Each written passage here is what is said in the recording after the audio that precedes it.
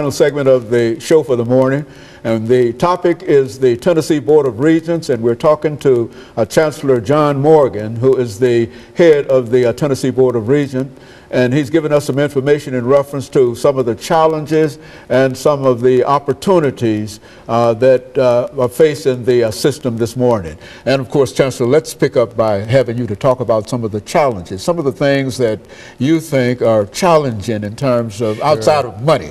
I know money is always a challenge, but outside of money, what are some of the things that you feel that you're challenged by, and what are some of the opportunities after we talk about? Well, one of the, historically in this, hopefully this changes in the near future because of all the work that has been done in Tennessee by prior administrations, prior governors, and this governor in terms of K-12 education or P-12 education. Roughly 70% of the students who enter our institutions in the Tennessee Board of Regents come to us really unprepared for college level work. And that's particularly true in mathematics, also true in English and language arts, but especially true in mathematics. So one of the big challenges we have in this environment of performance and outcomes is being successful with students who really need help from day one when they come into our system.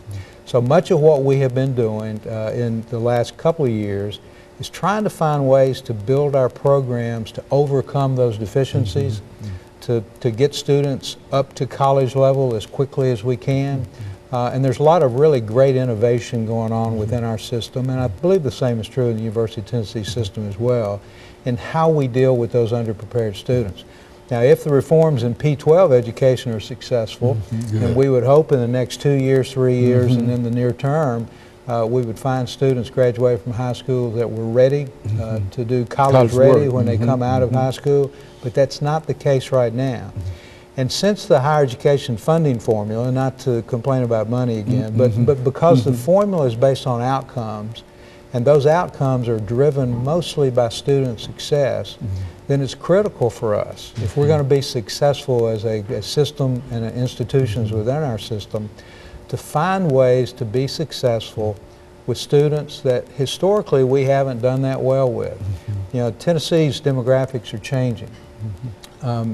We see much greater growth in the African American population in terms of high school graduates, even greater growth among Hispanic students.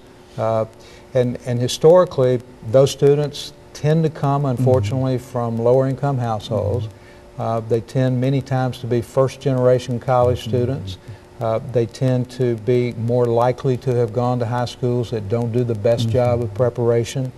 But those are the students that we serve, and those are the students we need to serve in order for Tennessee to be successful.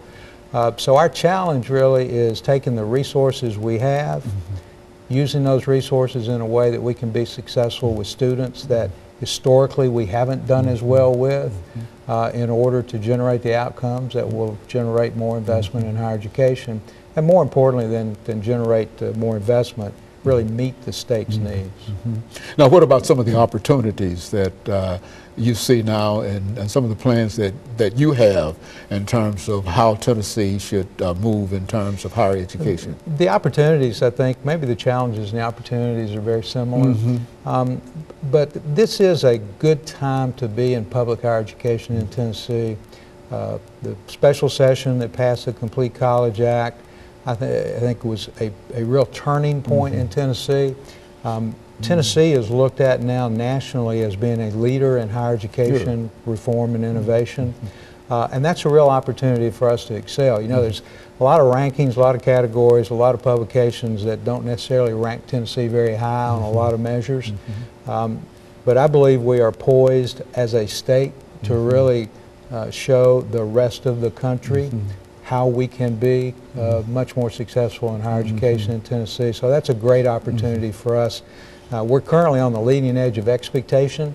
I think we can be on the leading edge of innovation, and that's very much the business that we're in. I like that, the leading edge of expectation. We have set expectations very high in Tennessee. We have embarked on some reform initiatives that the rest of the country is watching, and I'm determined that at least the Board of Regents is not going to disappoint.